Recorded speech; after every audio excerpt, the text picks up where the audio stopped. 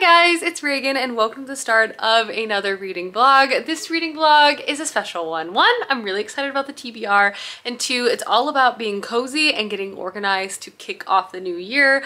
I love the month of January. I just feel like the world is my oyster in terms of my life, my TBR. It's just so much fun. And another great thing about this vlog is it's currently raining outside, so I feel like I'm gonna get a lot of good reading in over the course of this week, but especially today. But before we dive into the TBR itself for this video, first a word from this video's sponsor, which is Wraithmark Creative. I'm so excited to be working with Wraithmark Creative again for this video. If you're not familiar with them, they're best known for creating the most beautiful, stunning, limited edition, deluxe editions of some of my favorite books out there. And I'm so excited to report that the first part of their most ambitious project to date has officially released on Kickstarter. That's right, they have been working directly with V.E. Schwab to create deluxe editions of the Shades of Magic series, with the first book, A Darker Shade of Magic, now officially available via Kickstarter. And there's so many exciting aspects of this project, including that every single copy of this book will be signed by the author, which I personally can't wait to collect, as the Shades of Magic series is one of my personal favorite fantasy series out there. But a little more information about this stunning deluxe edition. First and foremost, there is stunning art created by Rowena Kai for the front cover, as well as full wrapped illustrations for the hardcover case as well. The dust jacket is also going to be embossed and foiled with matching gilding on the pages itself, as well as a ribbon bookmark to easily track your progress through this stunning edition. But don't worry, the inside of this edition is just as stunning as the outside, with incredible full-colored end sheets done by Felix Ortiz, as well as a ton of interior illustrations to enjoy throughout the entire story, with even more illustrations potentially unlocked if the Kickstarter is able to hit a variety of different stretch goals. The book itself has been completely custom crafted for this project, everything from the covers to the chapter headers and section breaks, and you can just tell by looking at this thing that it's not only beautiful but crafted with so much thought and care. And I really just love how closely Wraithmark Creative worked with V.E. Schwab to bring this project to life. I will of course have a link down below to the Kickstarter for this campaign if you want to take a closer look at the illustrations or just get more information on this project. It's truly stunning, and I personally can't wait to have this book grace my own shelves. But again, big shout out to Wraithmark Creative for sponsoring this video. But without further ado, let's go ahead and dive back into the vlog. So my TBR for this video is actually rather ambitious, and that is to complete my reread of Gideon the Ninth and then start and hopefully finish Harrow the Ninth. I have a long history with this series of basically starting it and then never actually continuing on past book one. But the other funny thing about this very beloved and popular series is that I really have enjoyed what I have read so far. So the first book is Gideon the Ninth, which I have read in its entirety a few years ago. And then early last year, I actually started a reread of this. I thought I actually finished it, but when I pulled this book off my shelf to prep for this video, I realized I actually only got to page like 150. So there and then I decided, let's finish this reread so I can finally get to my read of Harrow the Ninth by Tamsin Muir, which I have been meaning to read for the longest time, but continually forget everything and then kind of start back at the beginning. But I'm finally breaking the cycle with this vlog because I'm gonna finish my reread of Gideon the Ninth, and I'm gonna start and hopefully finish Harrow the Ninth as well. I would describe this series as like a fantasy sci-fi mixture. It's also incredibly unique both in its genre combination and also just its literary style. In it, we're introduced to our main character, Gideon the Ninth, and she has been trying to get off her home planet her entire life called Ninth House, but Gideon has been prevented leaving this planet her entire life by her nemesis, Harrow. At the beginning of the book, these two characters basically make an alliance because Harrow, who's kind of the leader of this planet, is invited as an emissary to this other planet where all the representatives from every single planet in this necromancy world are arriving. And then from there, the story sort of turns into this closed-door murder mystery competition story. In my reread of the first one, that's kind of where I'm at. Introduced to Gideon, she begins her training as like the sword companion of Harrow. They travel to this place, and so begins like the mystery surrounding the necromancy of this particular location. There's basically one powerful political member and a sword companion from every planet and house within this world, and every planet and house also has their own necromancy style, and a mystery really begins to reveal itself. The writing style is also incredibly unique. Like, there's a lot of banter and humor in this. I've read it and also have listened to the audiobook in the past. Also say this world is very, very detailed, which is why I constantly find myself rereading it when I want to continue on with the rest of the series because I don't want to miss details. But here we are. That was the longest intro ever to open up the reread and continuation of this very beloved series that I'm excited to document with you guys over the course of this week. But yeah, welcome to the vlog. I'm literally gonna sit down right now and get some reading in, and I will keep you all posted. I already know I like Gideon the Ninth, so that should be fun. And I'm finally looking forward to getting to Harrow the Ninth as well. Look at this beautiful gloomy day, and our gutters are no longer full of leaves, so that's fantastic news. Matilda's also really enjoying her day, catching up on her sleep. Sleep is a big in for Matilda in 2024, you know? I won't lie, the rain and perhaps just the fact that, you know, we're just after the holiday season, I'm struggling a bit. I'm really tired. So I'm gonna make some coffee to enjoy while reading, which I think is very necessary. I also think a big task for this week, which I want to do, is finish putting away the holiday decor. It's basically done, but I have like a few big things left, so that is also on the docket for this week too. So coffee first.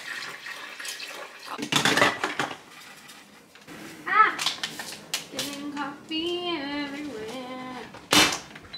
If you're wondering the big holiday task I have left, it's the Christmas tree. But like everything else is pretty much put away, all the other rooms, but the Christmas tree needs to be done, and then the mantle. It is absolutely pouring down rain outside, which I'm truly thriving in. I'm loving this weather so much. But I've also sat down and jumped back into Gideon the Ninth by Thomas and Muir. I read another 50 pages, which means I'm at the 200 page mark. I just love this book and story so much. I need to persist and just continue to read it and not keep getting trapped into just reading book one over and over again. But lucky for me, book one is so good. It's such a perfect combination of humor that's actually funny in terms of the narrative back and forth between our two main characters, a really fascinating magic system, a compelling like mystery plot line, and just a world that this book is set in that's all interesting. Like there's so many positive things about the experience of this that are just working for me. In this sci-fi fantasy world, there are different planets with different ruling families that also have their own version of like necromancy. At the beginning of this book though, Harrow and Gideon basically make a pact. Gideon becomes Harrow's swords person, or like cavalier, and goes with them to attend this like summit meeting between all of the planets, all the different houses, as they're collected together by like this really powerful ruling body. And they're brought to this house for mysterious unknown reasons. It's really raining now. That initially seem really benign and like more political, but it quickly turns more sinister and deadly along the way. There's also like necromancy based investigation and mystery too, and you just meet all of these characters. You don't know who to trust, and the back and forth between Gideon and Harrow is just hilarious. They hate each other, but they also begrudgingly begin to respect one another. There's a lot of humor there. There's a lot of hate that could possibly turn into something more. This setting of this confined house, which Gideon and Harrow travel to, is just a really fascinating one. It has so many mysteries to unlock, like physically within the house, but then also like the people that live and work there too. There's just a lot of things that make this book really captivating, and the character connections are also just great. Where I'm at now, which is about 50% of the way through, a little under 50%, the mystery is really starting to heat up. We've been introduced to Harrow and Gideon and their dynamic, then we see them again in a new scenario where they're introduced to all of these characters that are all very, very different, like socially, politically, as they're all existing on this new like faraway house and planet where they have to interact with one another. So those social dynamics have been interesting to unpack, but now the competition and the mystery has taken a direction where things have gotten a lot more dangerous, and like the unease about who to trust has really shifted too. And that's kind of where I'm at this point, and I'm just so hooked with this mystery, and I just really enjoy the narrative style. I have listened to the audiobook of this in the past, or parts of this book via audio in the past, and it does work really well because I feel like a large strength of this book is the narrative quality of the story, like the dialogue. But anyway, I'm rambling on. I've read 50 pages. I immediately fell back into this book. I just love Gideon and Harrow. I love these characters they're surrounded by, and the mystery of it. It's like, it's combining a lot of my favorite things from different genres, and it just works so well, you know? But anyway, I think I'm gonna go watch some reality TV and play Zelda Tears of the Kingdom as I do. But I'm definitely gonna read a lot more of this tonight because obviously I wanna stay on track and read Harrow the Ninth as well. And I'm gonna enjoy this rain because it's pouring outside, pouring. Hello, hello, hello. A rainy night means obviously a leftovers night. have my very non-traditional Korean style pot roast I made the other night. I'm also going to heat up or cook up some zucchini as well, but this should be pretty delicious if I do say so myself. And I have rice here. And dinner is served. We have, as a family, started a fantastic anime. So it also has a really fantastic outro. Christmas might be over, but Christmas cookie consumption is not over. Gang's all here. The fireplace is on, and I'm about to get a fantastic reading session in of Gideon the Ninth, because obviously we're trying to get a lot of reading accomplished for this vlog. Jujutsu Kaisen is also fantastic. I definitely started that anime right when it came out and then fell off, which I'm not even sure totally why, because I really liked it when I started it, but I'm happy to be back. It's also really fun to watch with Clay, and now that there's like 3 seasons, I think, to be able to watch too, which is also great, you know, more episodes to enjoy right off the bat. But now I'm gonna focus on Gideon the Ninth. Good morning, everyone. On this very gloomy morning, my favorite types of morning, I'm going to sit down and do more reading. I made some excellent progress on Gideon the Ninth yesterday, which I feel very good about. We gotta stay focused. We got, ooh, spilling coffee everywhere. We gotta stay focused and determined. I have a lot of pages to read, I'm realizing. And I forget how slow I read Gideon the Ninth, but that's okay. Hi friends, it is in fact later in the day than I wish it was for me to make a reading update, but we're here, it's fine.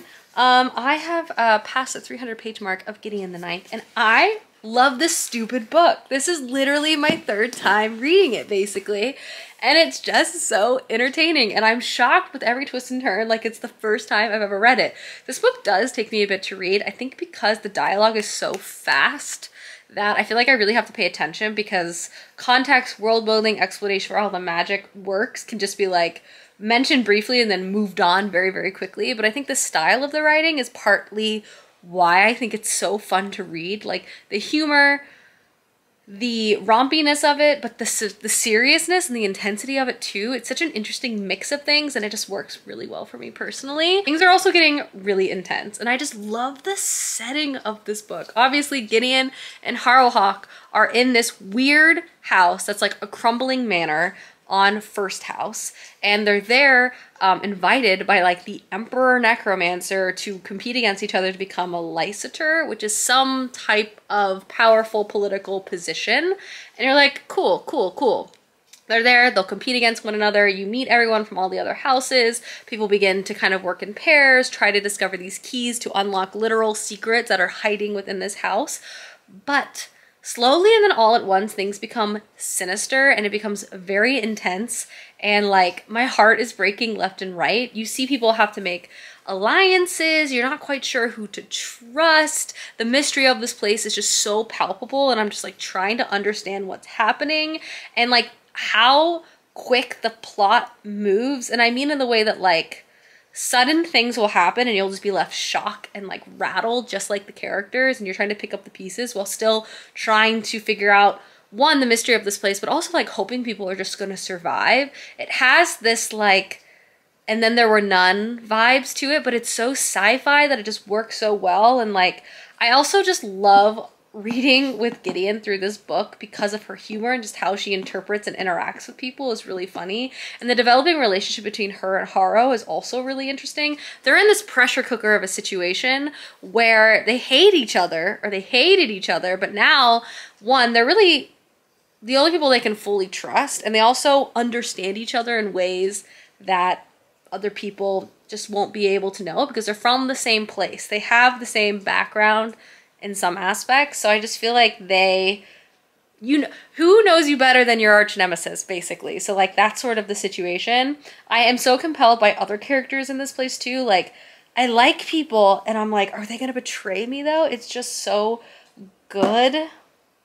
And all of this alongside the necromancy and the magic system is so interesting. The necromancy in this is like kind of scientific-y, like everyone has their own specialty of necromancy, and it has a sort of magical element to it, but there does appear to be this like mad scientist research, like theory-based aspect to how necromancy works, which I also like. So it's kind of like this mad scientist element to it, and they're kind of like forced in these very And to try to get these keys to unlock the secrets, they have to take on like various trials, which also expands their knowledge on certain like necromantic specialties, if you will. But yeah, I only have 150 pages of this book left. It's so wild. It's so wild.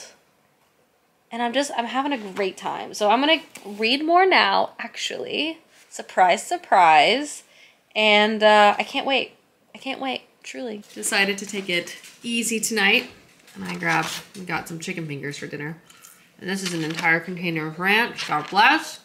Gonna go watch 90 Day Fiancé. Hello friends, I'm in bed. It's a bit later than I was anticipating. I downloaded a new cozy game tonight called Unpacking because it was on sale, and you literally, just as the name sounds, unpack boxes and like place items in various rooms. And it's so absorbing and like charming. I wish I was that clean and organized in my real life, but you know, in a virtual world, I will take it. Now I'm settled into bed, and I am going to hopefully finish Gideon the Ninth. I only have about 100 pages of this book left. And things are just happening. I feel like this is the fastest I've read this book. Maybe because it's, you know, I've established multiple times in this vlog. It's not the first time I picked this book up. But anyway, I'm so excited. I'm hoping to start Harrow the Ninth tomorrow, and I really feel like I'll have surpassed a hurdle in my life. Hello, good morning.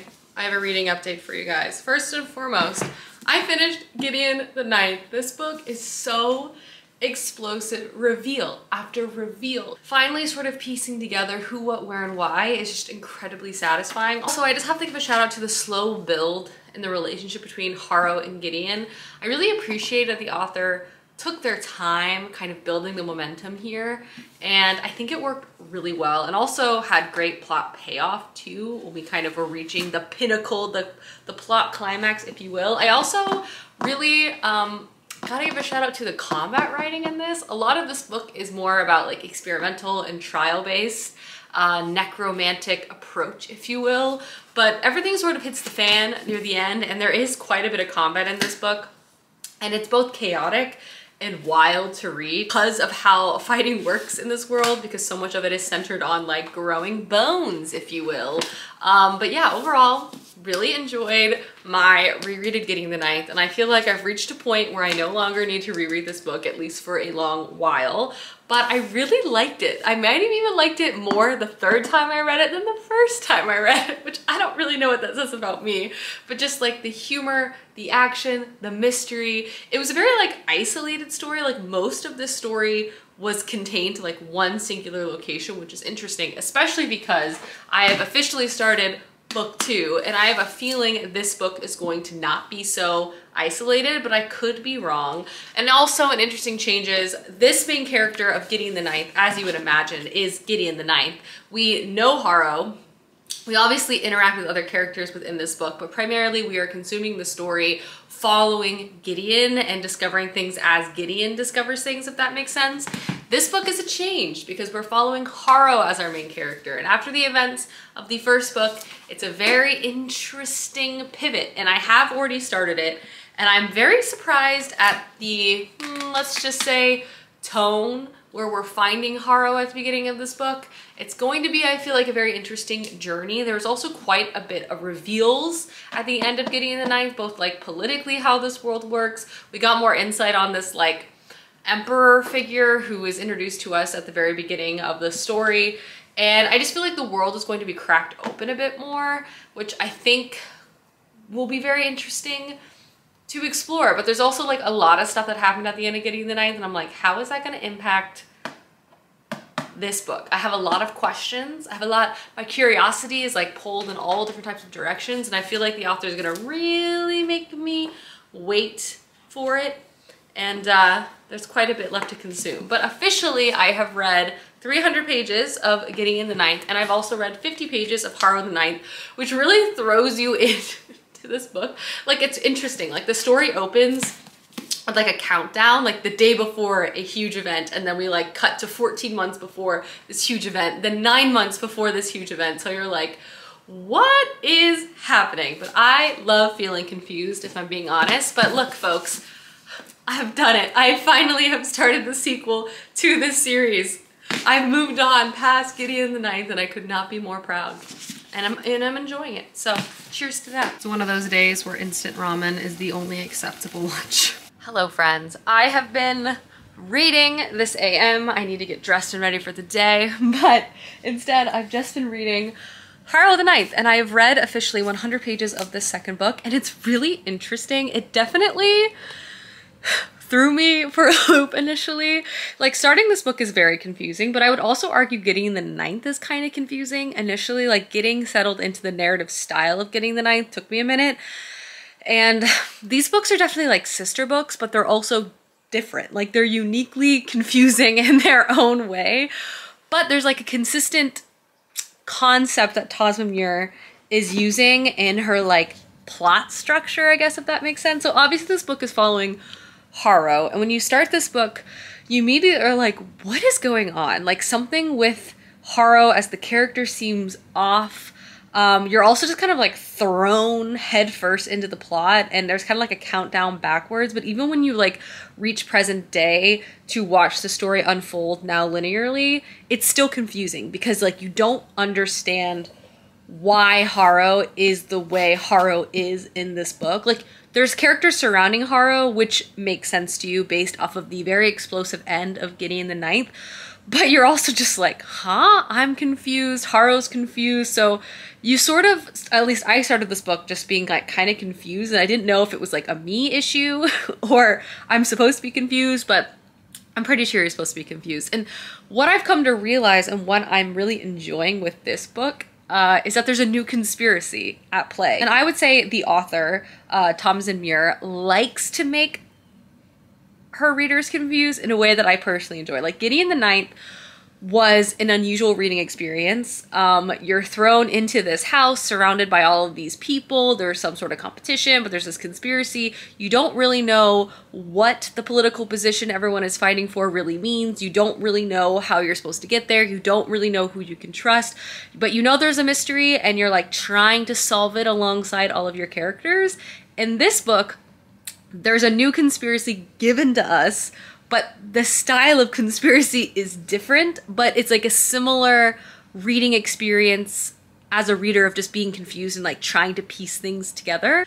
And once you sort of realize like, okay, there's something at play here, it begins to recolor every scene that you've already read, and also begins to color every scene you begin to read, because it's like something is off, and then you start to realize it's like a picture that you were expecting, but then the longer you look at it, like everything is slightly out of place, and you're like, wait a second here.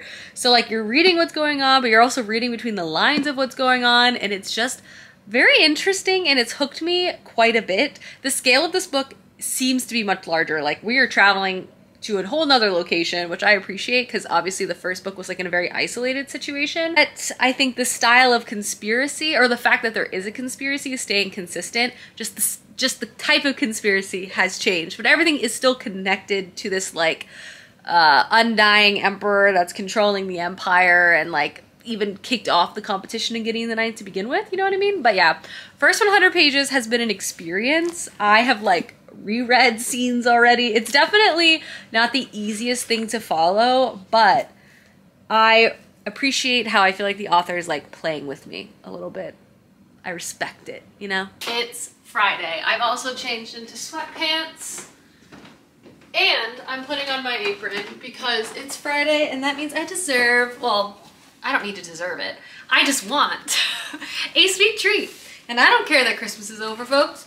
We're making hot chocolate, and I've actually been on a hot chocolate hiatus for about 5 days, so I feel like I'm really due for a hot chocolate. So let's get all of our ingredients together. Milk, vanilla, brown sugar, and chocolate chips. And I am gonna put a shot of espresso in this, and I feel like I need to be nice and energized tonight, because tonight is the night that Clay and I are officially taking down the tree. I feel like I've really been putting that off, but it's like the last thing I need to do. So we're gonna take it all down. We don't have a pre-lit tree, and I think that's why I always dread it, because unwinding all the lights, it's never as bad as I think it's going to be. So anyway, got my milk in. We don't have, I really don't have whipped cream. I'm gonna have to have whipped creamless hot chocolate, which is okay. I could make, no, I don't have heavy whipping cream. I don't have anything to fix it. It just is what it is. It is what it is.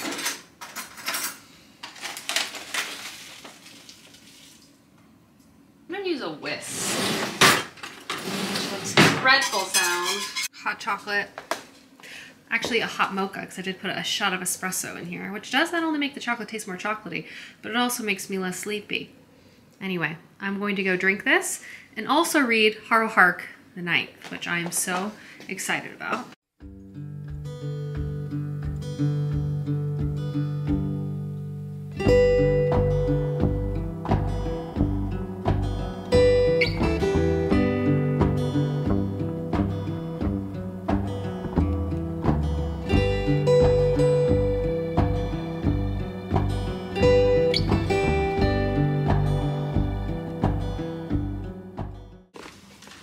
Dinner is in progress. We're making a quick, easy, clear the fridge out kind of dinner tonight. It's a stir fry. I have chicken marinating in this bag that looks very unappealing. And then I also chopped up some onion, carrots, and broccoli, which again is what I had, and Japanese barbecue sauce. I buy this often from Costco. It tastes really good.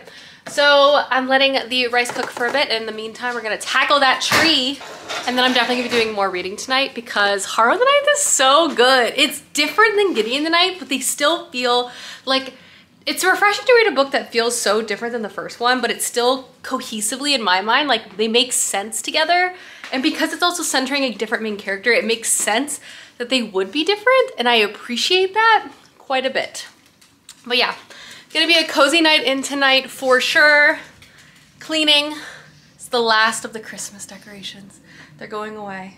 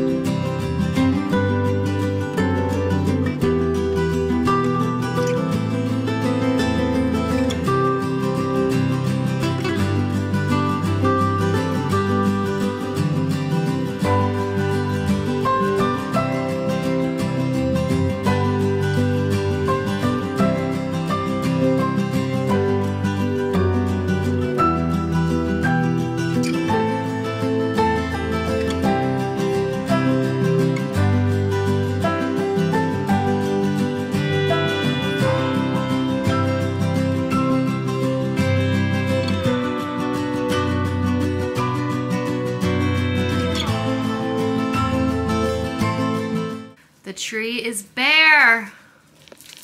The worst part about putting Christmas decorations away is organizing the lights. And dinner is served. Oh, I'm sorry. Is served. Fell to the internet hype and we watched Saltburn tonight. Clay finally convinced me to watch a movie. So I can officially say I'm about halfway through Harrow the Ninth, and this is such a wild reading experience. I would say I can understand how some people perhaps would struggle reading Gideon the Ninth and then going into Harrow the Ninth, because in a lot of ways the books feel stylistically, mood-wise especially, very different from one another. This book is also even more, I don't want to use the word confusing because it's purposely confusing, but like very twisty in its narrative style than Gideon the Ninth. Like I feel like I have to like really pay attention to what's going on, or I find myself easily lost within the narrative. But all I have to say is I'm really liking this book, and I'm also eternally grateful that I just again reread Gideon the Ninth going into Harrow the Ninth, because I feel like if I had a significant gap between those two books, I would be even more lost than, I'm not really lost, but I would be lost, I think, if I picked this book up after a long break of Gideon the Ninth. So many positive things to say about this reading experience. First and foremost, I would say the tone of this book. So Gideon the Ninth has this sort of humor, rompiness, over-the-top narrative style quality, particularly with the dialogue surrounding one of our main characters. That is in stark contrast to the experience of Harrow the Ninth. This book is so reserved and so opposite of that, if I'm being honest, that I think it helps to really emphasize this feeling of wrongness that not only Harrow has in this book, but us, the reader. Like something is so wrong, something is so off, but we don't fully know, like, we know we are experiencing a lot of off things, but you're like, how did we get to this point? I have no idea. And the wild thing about this is, as a reader, we know something is off, but our main character, Harrow, knows something's off, and she doesn't really know what it is either. But as a reader, we're also experiencing this Harrow that I would say is like 20% of her normal self. And it's just really wild. Also, one of the reasons why I'm really happy that I read Gideon the Ninth before this book is that we have our like current plot line, our current present day chapters, if you will, where we're basically watching Harrow kind of go into this next step as a necromancer. She's surrounded by a lot of new people, some of which we met in the last book. Some of them are very new and introduced to us at the end of the last book. And there's this sort of like ever looming conflict that's coming that is like a really difficult and dangerous situation. And Harrow is trying to like harness elements of herself to like participate in this, which, you know, makes sense. But alongside those chapters, which are very strange, very dangerous, we also have chapters of everything that happened in Gideon the Ninth. But you quickly realize as a reader that this isn't how you remembered Gideon the Ninth going, and that's kind of like the theme of this book. Like, Harrow in this book, like, something has changed where the narrative and the story has changed, and we don't quite know who to trust. Like, Tamsin Muir has made Harrow an unreliable narrator to herself and to us in a way to kind of drive this plot forward, and we're constantly just like encountering situations or plots that we've already read before in entirely different iterations of them, and you're like, what? And it just makes for a very like mind-boggling time. And again, I think this kind of goes to how Tamsin Muir really likes to play with conspiracy. She did that in Gideon the Ninth in a very distinct way, and I really appreciate that she's continuing to mess with conspiracy in this next book, but in an entirely different fashion, which keeps the whole thing fresh. Like, stylistically, these books feel so different, like, in the way that she's writing them. Not in, like, the writing style of the world building, but, like, the voice, I would say.